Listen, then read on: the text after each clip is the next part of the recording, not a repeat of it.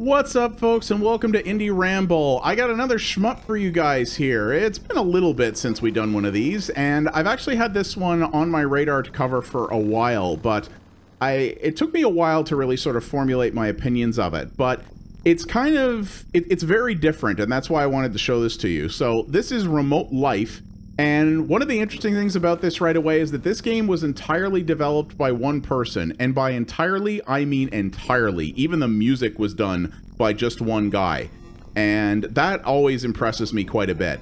And as shmups go, it's got kind of its own cool identity as well. It's a little bit R-Type, a little bit Gradius, but neither of those things entirely either. It's very much got its own identity here.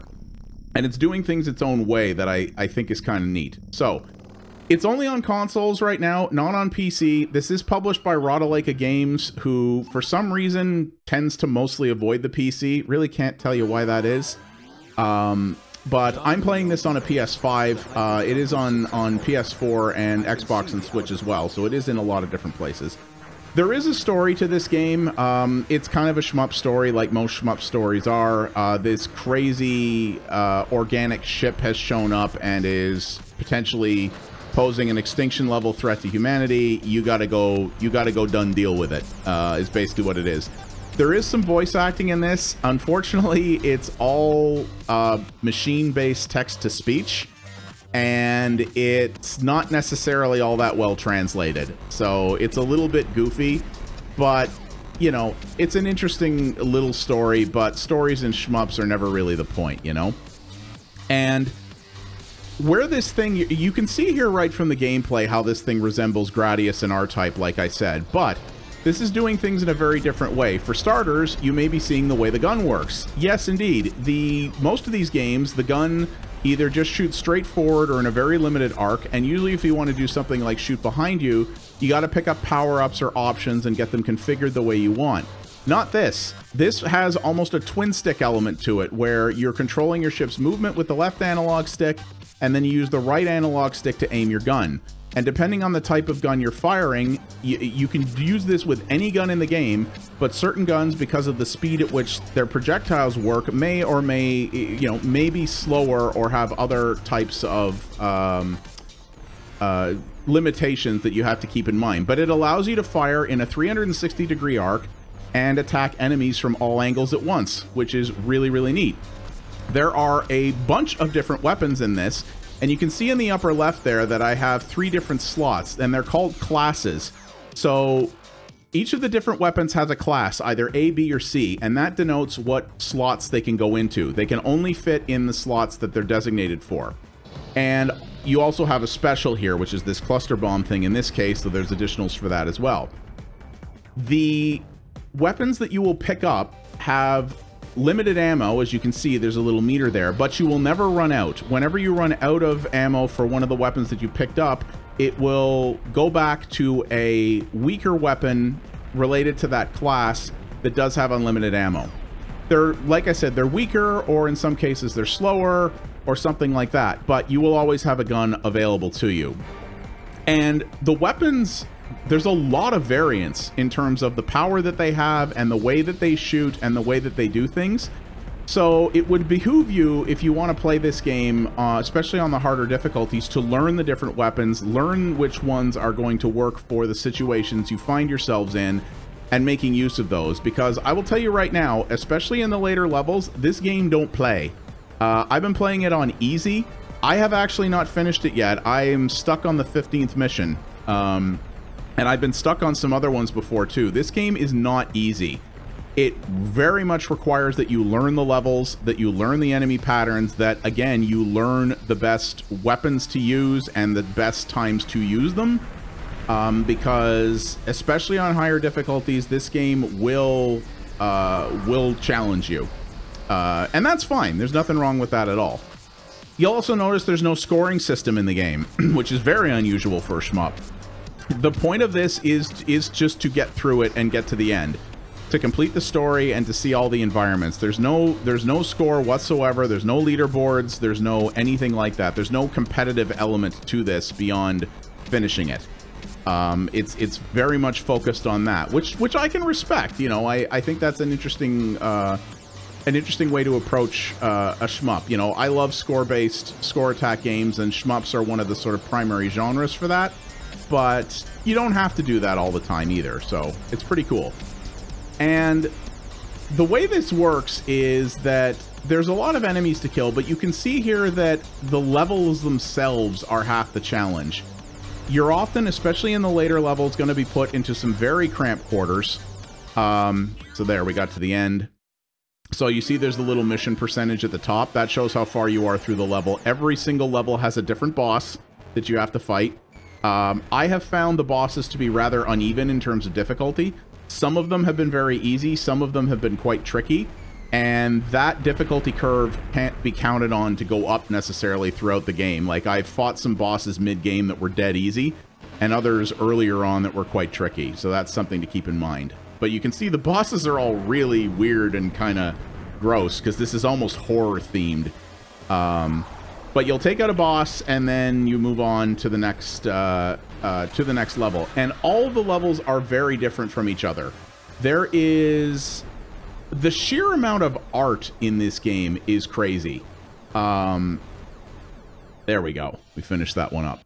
Yeah, the sheer amount of art in this game is kind of bananas. The levels all look quite different from each other. Some assets are reused between levels, but not that much. And everything is animated, and you know, there's a lot of work that went into the art in this game, for sure. You'll also see here you have 3 different kinds of ships. You have to complete to the game to a certain point to be able to choose the ladder ships. You can also pick different colors for them if you like. There is also a final, basically a mode you can unlock that allows you to effectively play. Looks like to play as an enemy or something like that, but that requires you to beat mission 15, which I have not yet. So there are 18 missions in total, so it's not a short game. It will take you a while. You know, yes, you do scroll rather slowly through the levels, but you'll see that these are reasonable length each for sure. And then the interesting thing is, not all the levels are like this, where you're just doing the standard scroll left to right type of thing. There are a couple of levels where you actually have the ability to kind of free roam, and you have to make your way through a map to destroy a series of different objectives in order to complete it. You know, there's another level where you're playing this person who's almost kind of like in a little tank sort of thing. Plays almost like Blaster Master or something like that, maybe. That's probably not the best comparison, but something like that. So it's not just your standard horizontal shmup either. The levels sort of surprise you once in a while. You know, this is a first impression series, but I actually did want to try to finish this before I did the video so that I could see all the different variants that the game has to offer, but I got stuck on level 15, and I wanted to cover this because I've been sitting on this video for a couple months now, so I was like, all right, so we're going to do that. So you see, here's one of the things where I told you where you're going to have to sort of fight the level as well as the enemies. All of the level stuff, where you have to deal with like these different sections that open and close, it can definitely get frustrating at times. Simply because the enemies are not subject to the same rules you are, and that's something that's going to frustrate some people. But those various walls that open and close that can get in your way and impede progress and kill you do not kill the enemies. The enemies can fly through them, so can their bullets. So you're going to find yourself doing this almost like shmup platforming while also trying to keep the enemies off your back. And that can get very frustrating because it can feel a little bit petty and unfair at times. But you get used to it, and you know, the levels are designed so that you can get through them in spite of that. So you have to, you know, if you learn it and you put in the work, you'll be able to do that. And that's the thing. This game is not easy.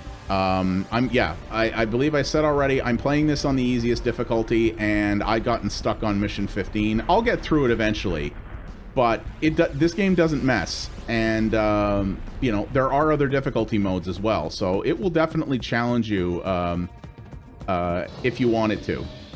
So you gotta be mindful of that as well. And if there was a way... So, failed that there.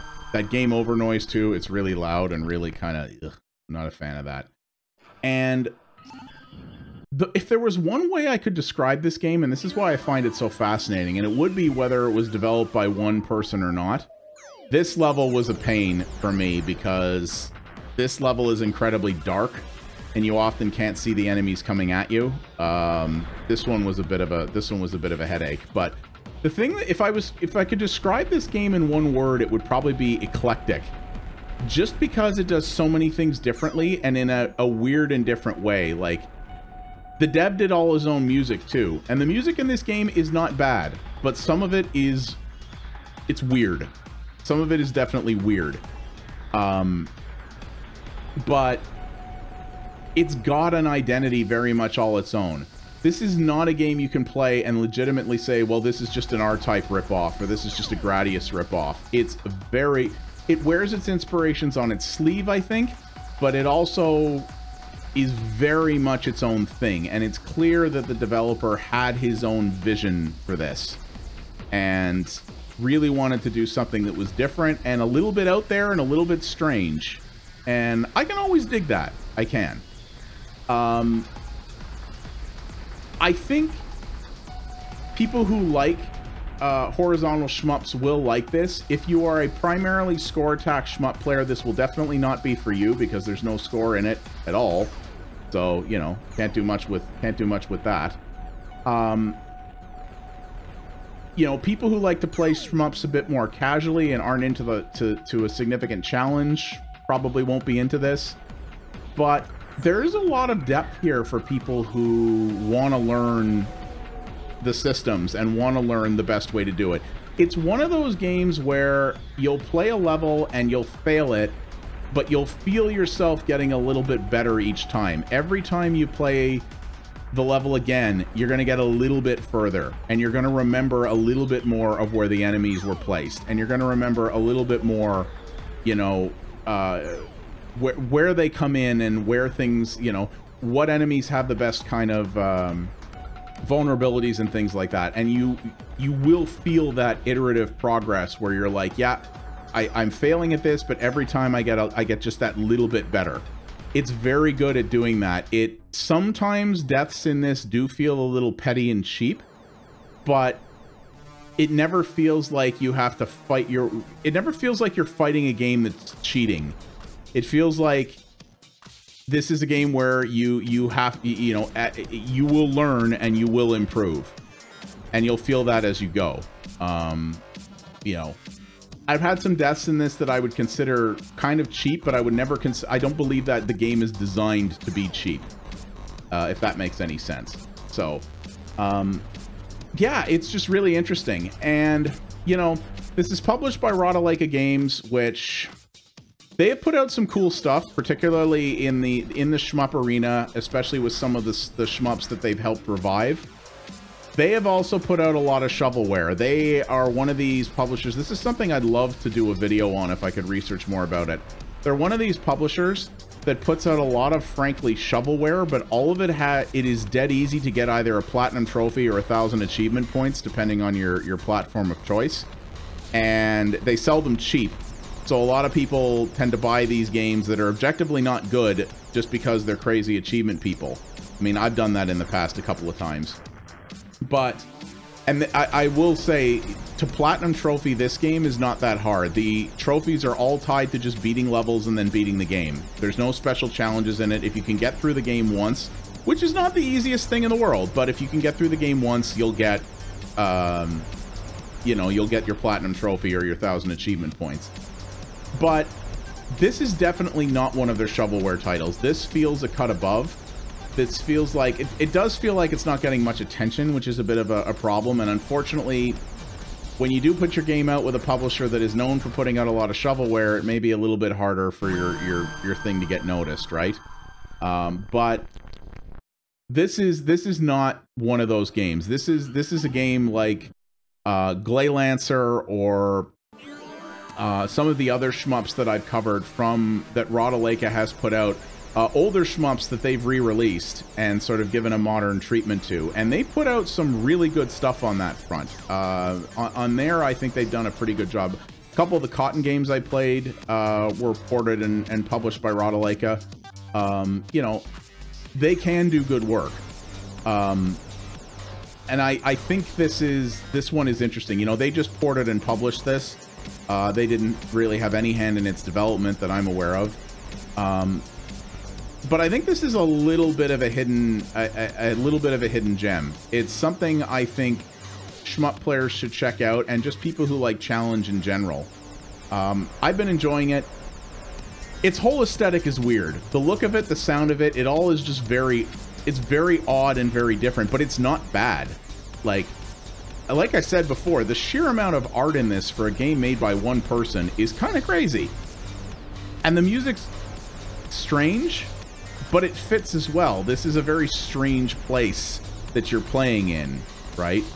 And it has almost I don't want to say an H.R. Giger feel to it, because I don't think it's quite as advanced as Giger was, but it has that very unsettling thing, right? Where everything just looks weird enough that you're like, I just feel, you know, I feel a little uncomfortable with this aesthetic. And I think that's by design, and I think that's actually really cool.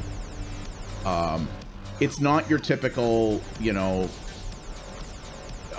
there's a lot of great shmups out there, but a lot of them are very similar in terms of how they look and sound. They sort of follow a style that's very familiar and that you can sort of spot a mile away. This is not that. This is very much, you know, marching to the beat of its own drum, which I can always respect. And I like to see developers that take a genre that I really like. You know, I said before, I have a crippling shmup addiction, even though I'm not good at most of them. You know, I love this genre. I've loved it for pretty much my whole life. And I always like seeing someone take a genre that I love and doing something different and weird with it. This part always drove me nuts because I can't follow the pattern of these things well, and I always get my ass squished. That's honestly the best I've ever done at that section, and it was when I was recording a video, so that's always cool. But yeah, it's different, and different in a way that I can truly respect and appreciate. It's not perfect. I do think that it relies a little bit too much on making you navigate frustratingly difficult level design. I think some of the sound effects are a little ho-hum, and the way a couple of them are over-mixed, like the game over sound, I really don't like. But this plays fairly well. It gives you a lot of different ways to play it, and it looks cool in that weirdly unsettling kind of way. So I think it could be worth your time if you like shmups and you want something different. I think this is definitely worth giving a look to. I'll be finishing it. I'll be putting in the time to get good enough at the rest of the levels to get through it. I do want to see it to the end. I do want to see where things end up and see if there's any more mission variety that happens in this. I've kind of purposely not shown you the missions that look a lot different because you know, I kind of want you to discover those for yourselves if you're interested in this. And you can see as well, it has an atypical life system as well. There are lives in the game, but you don't have, like in a Gradius or an R-type, you would restore to a prior checkpoint and have to go forward from here. In this, if you blow up, you come back right away. You can just only do it a certain number of times. And you have more health on the easier difficulties as well. So you turn that up, it's going to get even harder. And yeah, just very unique and different, and I really appreciate that about it. So yeah, that is Remote Life. It is out now on all of the major consoles, including the Switch, not on PC. Don't know why. They should really rectify that at some point. The shmup community has gotten pretty large and robust on the PC, and I think they're kind of leaving money on the table by not putting it out there. So I think that's something they should look into at some point. But I do recommend it. I think it's for shmup fans only, but it's also for shmup fans who are maybe craving something a little bit different. So thank you very much for watching, everybody. I do appreciate it. If you like what you saw here, please do all the normal YouTube things, like, subscribe, hit the bell, leave a comment down below. Tell me, does this interest you? Does this kind of shmup that looks a little bit different grab your attention? Are there any other shmups that are out there now for modern systems that are also breaking the mold like this one is in a way that I haven't seen before? I'd love to check that out too. And as always, you can follow me over at twitch.tv/pxabstraction for multiple variety streams a week. I cover indie and retro titles over there, including a lot of things that you won't see over here on YouTube. We have a fantastic community over there, and I would love to see you be a part of it. Thank you again, everyone, and I'll see you on the next Indie Ramble. You folks have yourselves a great one. Take her easy.